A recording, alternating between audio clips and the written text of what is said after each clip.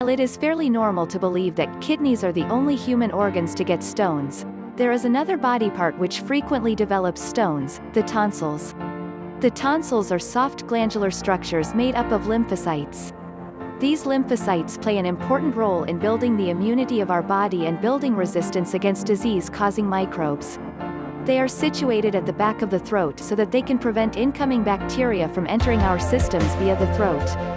Since tonsils are used to trap bacterial matter, over time the deposition of residual debris of food particles and bacteria may occur on the tonsils. The gradual calcification of these material leads to the formation of tonsil stones. This unhealthy deposition creates a breeding ground for bacteria and fungi, causing a foul odor in the mouth. Such calcified depositions are whitish to yellow in color and may cause mild to severe pain in the throat, especially while swallowing. It largely affects children within the age group of 5 to 15 years. Tonsils have a large number of nooks and crevices on its surface, which makes it easy for food particles, bacteria, and postnasal mucus drip to accumulate here. It is mostly occupied by sulfur-producing bacteria, which are responsible for the trademark halitosis or bad breath symptom.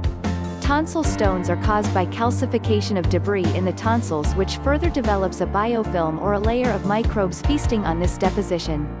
Mostly caused by food particles getting lodged in the pits and fissures of the tonsil surface, tonsil stones may also be caused by deposition of mucus.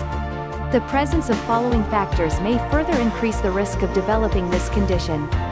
Poor dental hygiene, which triggers bacterial deposition. Having large tonsils, which provide a bigger area for debris to collect and calcify. Repeated bouts of sinus infections, which lead to wrinkled tonsils and more mucus deposition.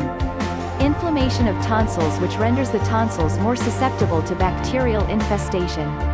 Using postnasal drips, which may cause the liquid to settle in the throat region. Smoking causes the mouth's self-cleaning capacity to reduce, which further creates grounds for bacterial growth.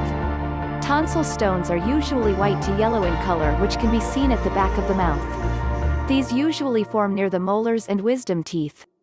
In some cases, this whitish debris is visible, whereas in many it can be only seen through CT scans or MRIs. Bad breath or halitosis is one of the most common symptoms of tonsil stones. This is caused by the deposition of sulfur-producing bacteria within the crevices of the tonsils.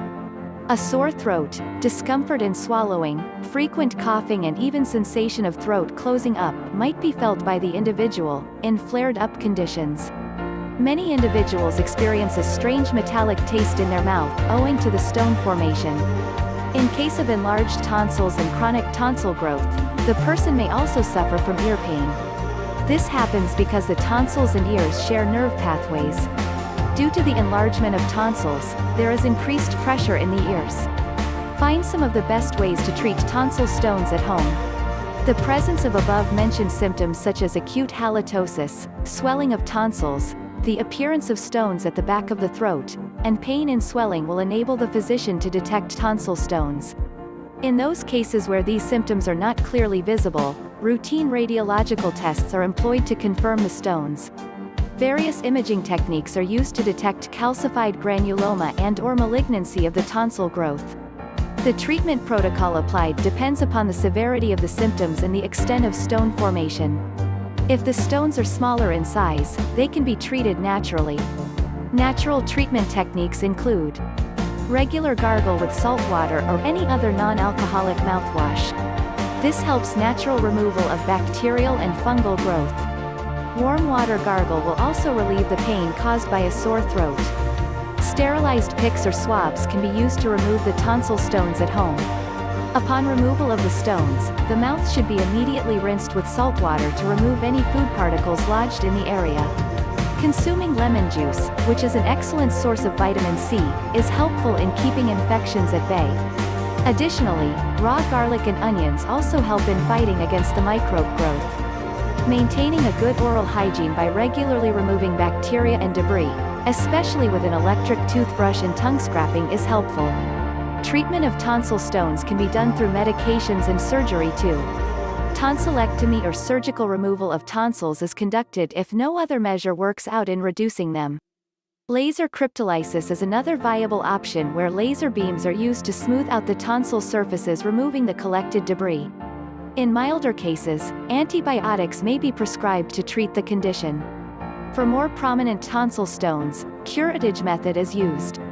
In this method, the stones are scooped out of the tonsil surface and then cleaned by the use of oral irrigators. Tonsil stones usually affect people on a frequent basis. If an individual develops tonsil stones once, it is highly likely that he/she will face recurrent bouts of tonsilloliths.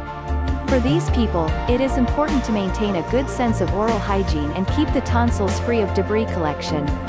Quitting smoking can also help one keep the mouth area germ-free. Regularly gargling with salt water and keeping oneself hydrated are important preventive measures. One should avoid alcohol-containing mouthwash since these can eliminate the good bacteria from the mouth, which keep your mouth naturally clean. Thanks for watching. Don't forget to subscribe to our channel and watch our other videos.